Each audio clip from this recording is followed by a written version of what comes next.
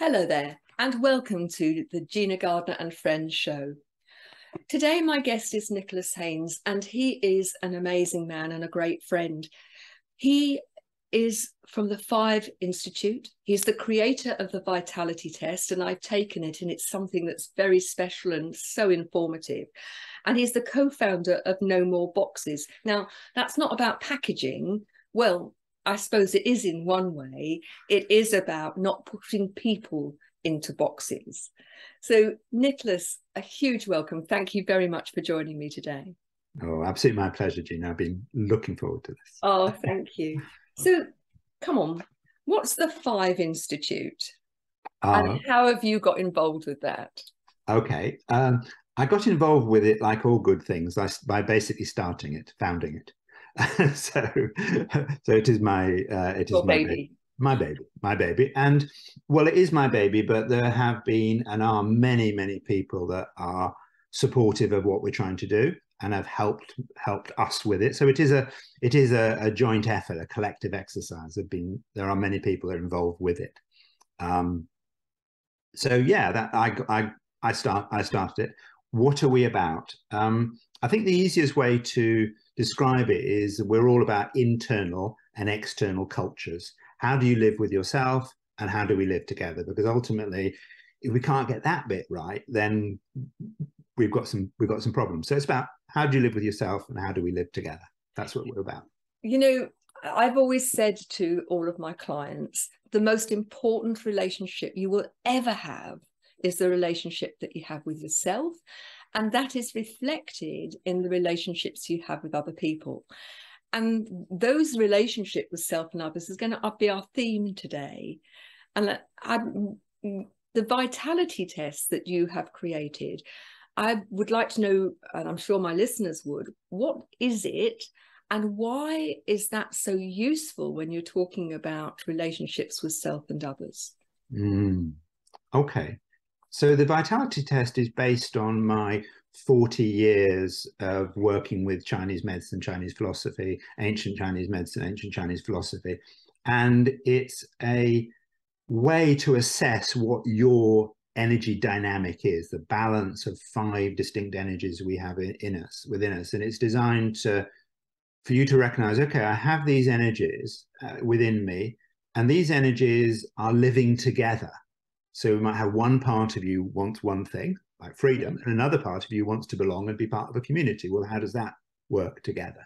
So the vitality test is measuring these energies within us. It's completely free. And it really came from, I practiced as an acupuncturist for nearly 35 years, and I had a 2-year waiting list to work with me. And however hard I worked, I couldn't get that in. And it was a way to say, okay, well, could we put this information out there in the world that didn't involve me being there all the time, and therefore could we scale it? I recognized I was a very limiting, a wonderful limiting factor, but a limiting factor nevertheless.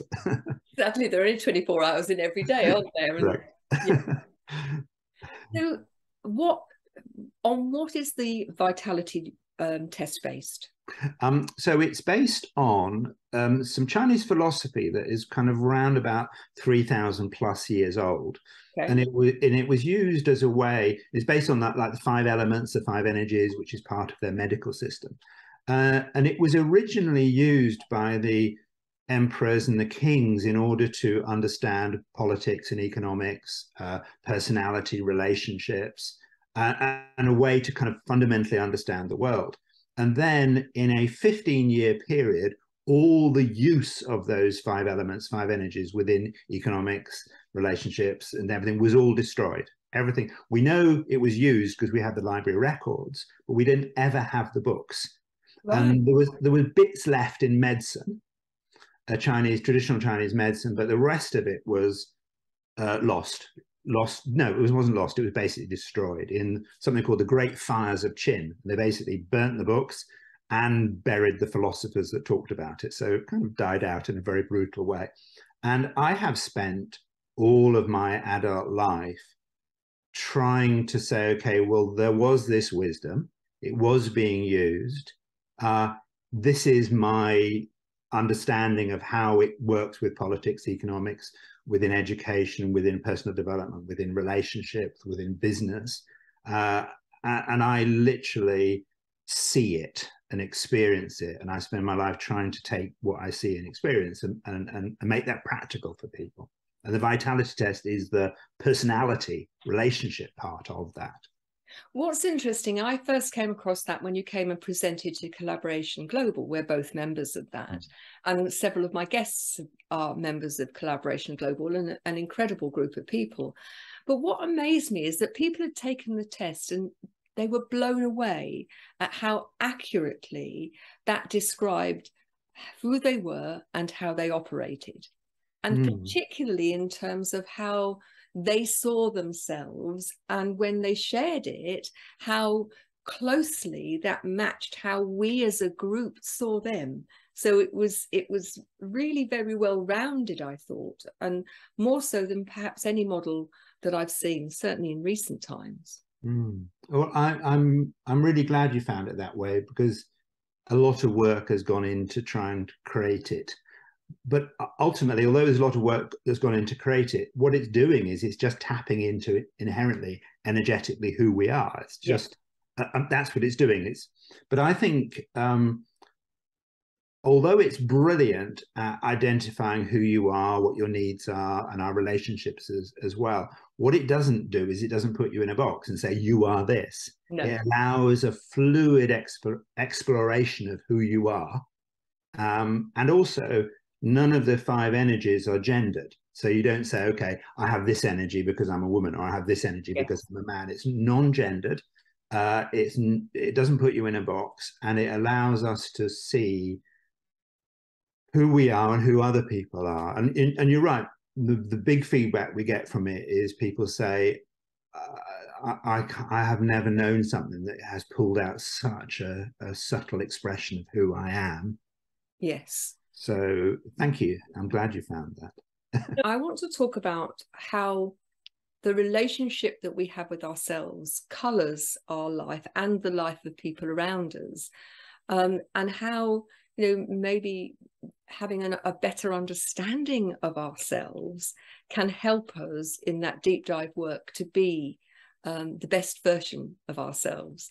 Why do you think it's so important that we invest the time and the energy in getting to know who we are and, becoming, I always talk about becoming your own best friend, having the same criteria for yourself as you do for other people, treating ourselves well, not indulgently, but well?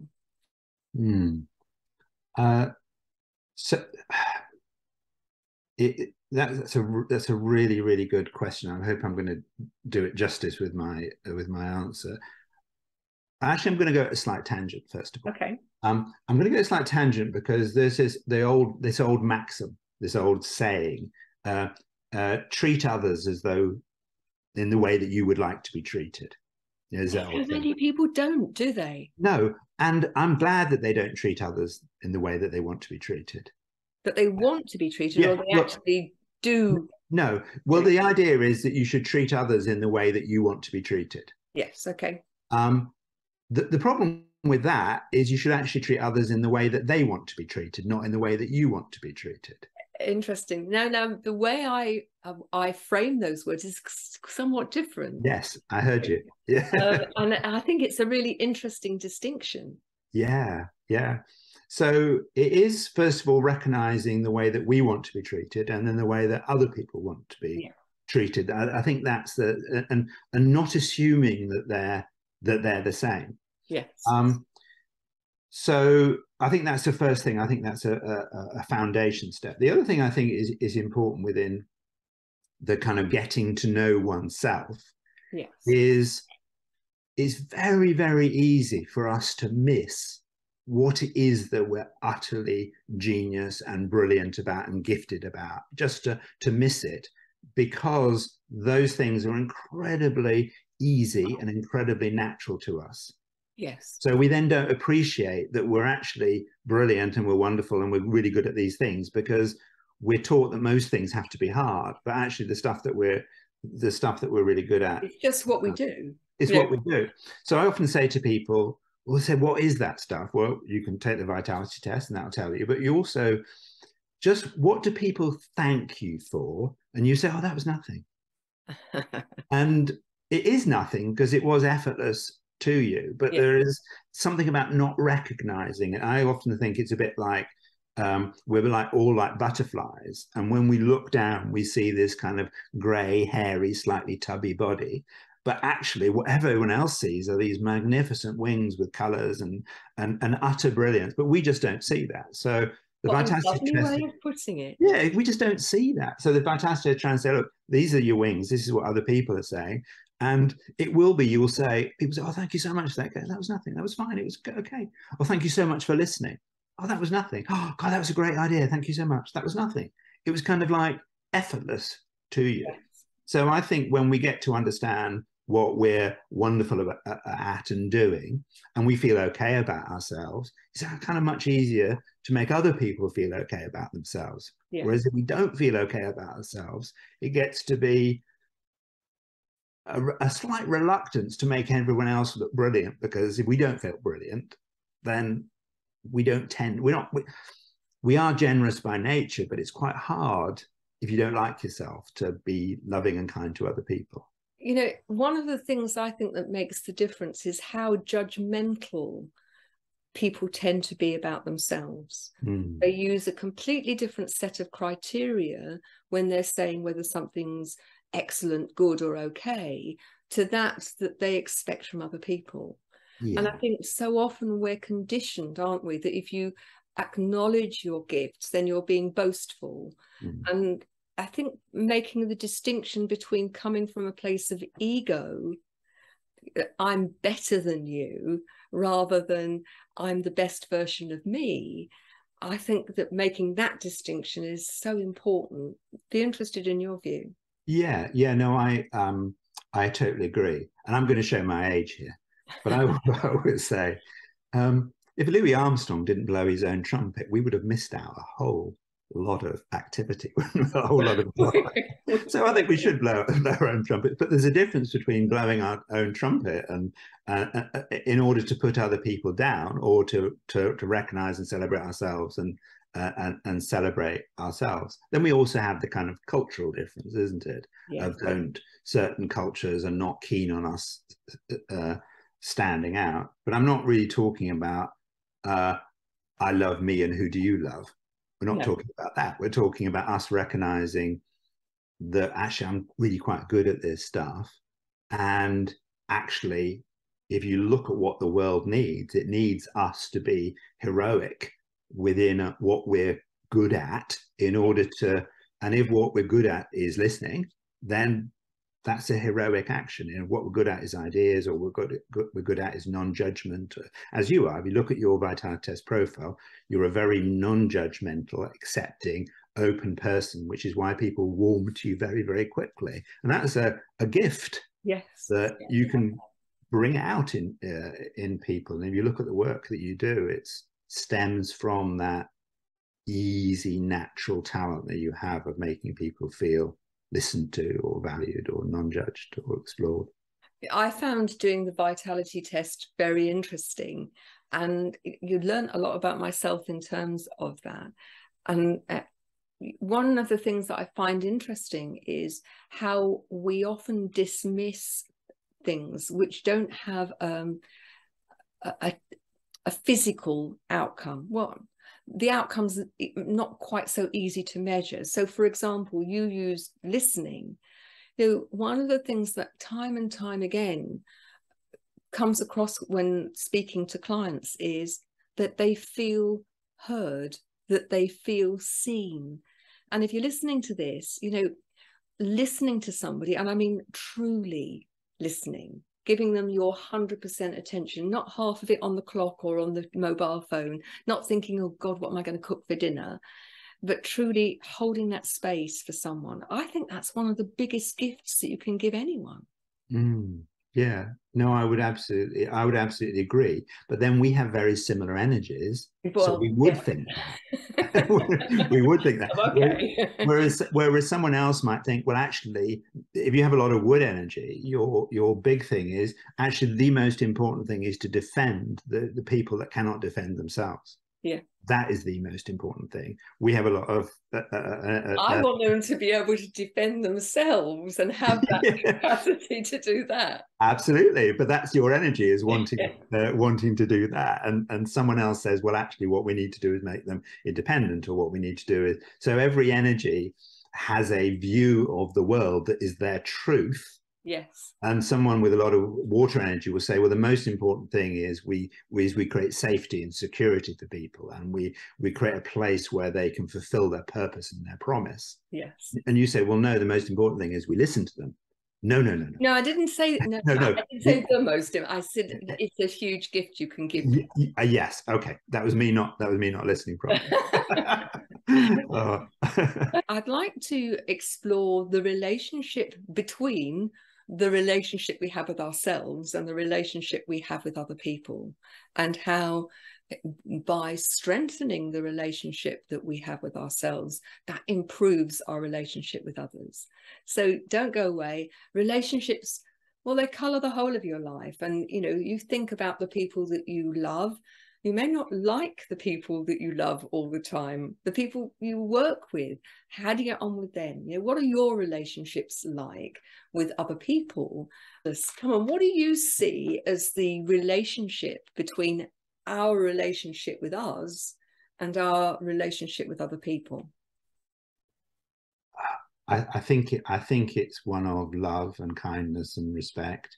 And if we are not kind and loving to ourselves and respectful for ourselves, then it's really hard to be fully that way with other people. So at the Five Institute, we talk about something called your kind set. So it's like your mindset, except it's all about kindness. And we get people to ask 3 questions in a situation. Is this kind to me? Is this kind to others? And is this kind to the planet? And that's a dance. And sometimes you have to be a little bit kinder to others, and other times you have to be a little bit kinder to yourselves, and other times you have to be a little bit kinder to the planet. But it's about trying to get that in balance. Yeah. So I've never ever met anybody that is too kind. No. But I have met people that are out of balance with that kindness. And it's the same with self-love. So it's trying to get that balance right. But we tend to kind of start with, let's start to work out to be kind and forgiving and loving and respectful to ourselves. And that is the foundation. And once we do that, it makes it much easier for us to do that for other people, because we're not comparing, we're not doing, the normal game stuff. Yeah. I mean, I think comparatinitis is far more deadly than any virus, but there we go. That's an interesting way of looking at it, because ultimately, I think many people are out of balance, that their sense of self-worth is based on, if I am help everybody and I never say no, and I put my priorities at the bottom of the pile, then I'll feel better about myself. But ultimately, it's never quite enough. And so often people ignore their own health, physical, mental, emotional, and spiritual. And so they become ill because they're so busy trying to help other people, but are in reality trying to make themselves feel better. Yeah. No. That's certainly a very strong pattern. Yes. And I mean, every energy has a life lesson, if you're trying to work. But that in a way is one of the kind of universal ones. Of some energies have a little bit more emphasis on knowing the difference between sacrificing and giving. Yes. And accepting that could be a whole program in itself. Yes. And one of my things I recognize as one of my purposes or one of my beliefs in life is that I believe that everybody in the world should have someone that's there for them. Yeah. And my confusion was, I thought that had to be me in every instant. And I know that sounds ridiculous, but No, I can that's, resonate with that. But then, as you say, our models are fairly similar. yeah. So I got myself in trouble thinking I had to be there for everyone. Now I just kind of try to facilitate that Yes. within a situation. But yeah, I think it is a where we kind of really kind of get to understand and ourselves and kind to ourselves gets to be much easier for other people. And I think the whole kindness movement is really out of whack and out of balance. It really kind of throws it, because if you look at people say, oh, are they kind? They look at as to whether or not they're being kind to other people or perhaps the planet. They never look. And when we have these random acts of kindness, the random acts of kindness, 99% of them are aimed at external kindness rather than internal kindness. And the problem with constantly being out of balance with that external kindness, or being kind to other people or perhaps the planet, and we're not kind to ourselves, it sets up an imbalance that we then start to feel a fraud, that we know that deep down we're not being kind to others. So we have to be kinder and kinder to the outside to try and get rid of this horrible feeling that as you described it's creating an imbalance, and we're trying to heal something within ourselves, where we say, well, why don't you just practice trying to do all three at the same time, just like you were trying to practice to dance or to get that right or to get that balance. And it's a beautiful game to try and get right. Yeah. And then you don't have to try and get it. You don't have to get it right. You just have to have a go as best you can. It's really interesting because, working with people, I love the whole strategy of random acts of kindness. But part of my strategy that I ask people to do is that you have to be in the mix. So a random act of kindness to yourself each day and a random act of kindness to other people. Do it for 30 days and you'll find that there is a qualitative difference in how you feel. And random acts of kindness to others do help others, but make no mistake, it's a gift to us as well, so long as I take it you're in balance. How many people really struggle with the random act of kindness to self. And to start with, they see it as, I'll be indulgent to myself. So my random act of kindness might be a donut or another glass of wine. And then my challenge to them is that serving you at your highest level in terms of your health, physical, mental, emotional, and so on, until they get the recognize that actually it might be giving myself 5 minutes of peace and stillness, or it might be taking myself out at lunchtime for a walk rather than working through my lunchtime. And being able to create that balance, I think, is so important. Yeah, no, you're absolutely. I love this conversation, Gina. You're absolutely right. I think one of the ways to try and get a handle on that is just recognizing what it is that we value. Yes. And we're kind and we're supportive and we're loving to what it is that we value. And if we don't value ourselves, we don't value our health or don't value our well-being until it's gone.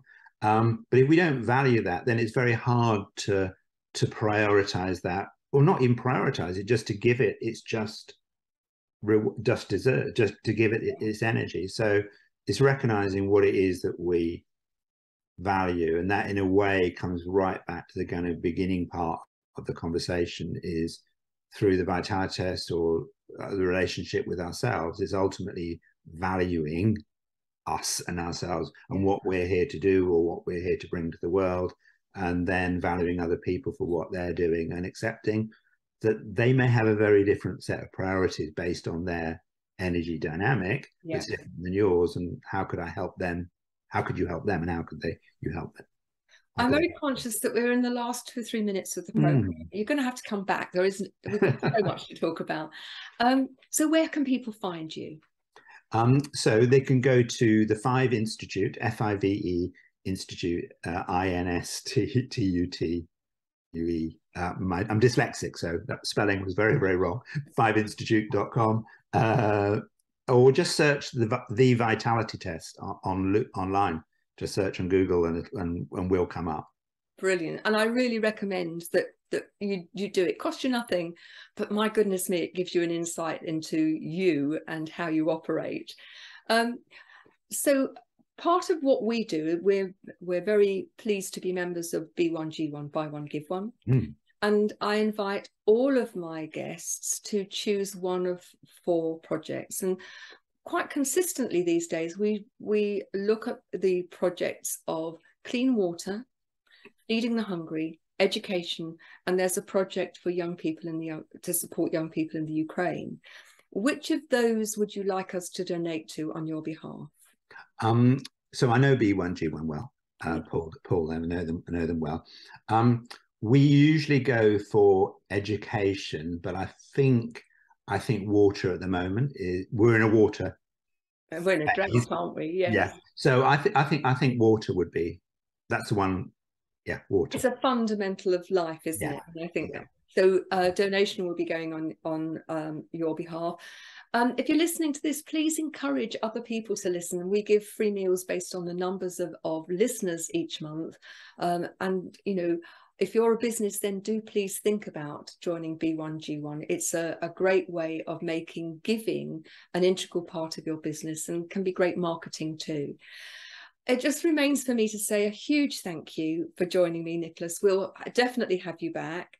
And to say to those of you that are listening, if you'd like to contact me, it's Gina at Gina Gardiner and Friends. Gina, Gina, Gardiner, Gardiner, and the word and friends. Gina at Gina Gardiner and Friends. Please email me. Let me know what you think of the show. Let me know if there are themes you'd like us to cover, or if you'd like to consider working with me, then please drop me an email. Take care. Thank you so much. And we'll look forward to seeing you in the next show.